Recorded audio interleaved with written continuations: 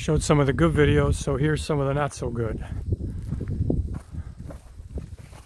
We're just finishing up, and as I was leaving the field, I saw a big mound of what I thought was a nice big windrow. And, well, it'd been sitting there for a while, but had not dried out. So I plugged up the feeder house. Thankfully, it was right here in the front. It didn't get all the way back up in. I stopped it right away, hit the reverser, tried to kick it out. I thought I'd kicked it out, but no. When I went back forward again, it was the slip clutch was going on the drive shaft.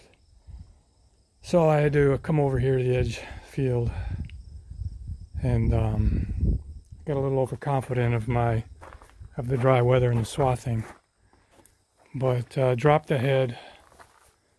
The lifesaver, the key to this thing, never mind pry bars, I loosened up the head, loosened up the drum, backed it off, the chains, the gathering chains, everything to try to pull it out. But the key was that little cordless sawzall. I suppose a regular sawzall would do if you had power, because all this mass down here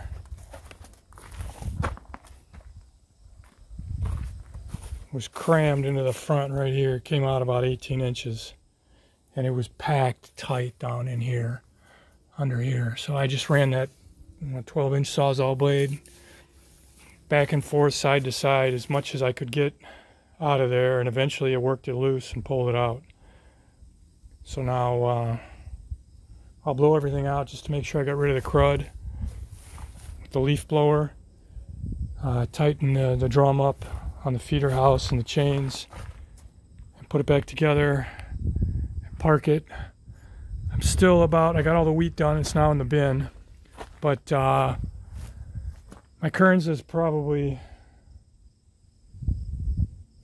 a week away, probably 3 or 4 days away from swathing, and then about a week away from running it through the combine.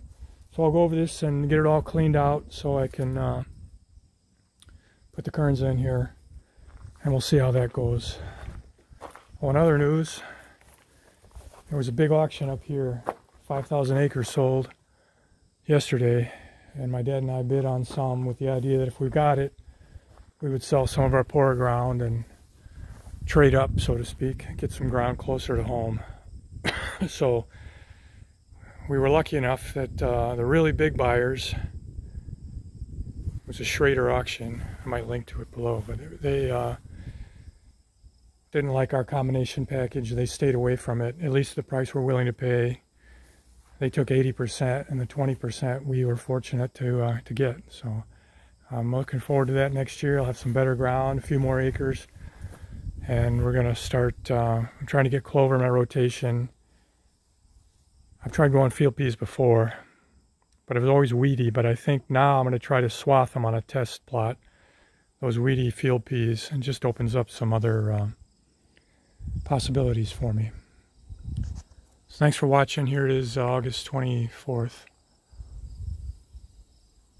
And, well, bye for now.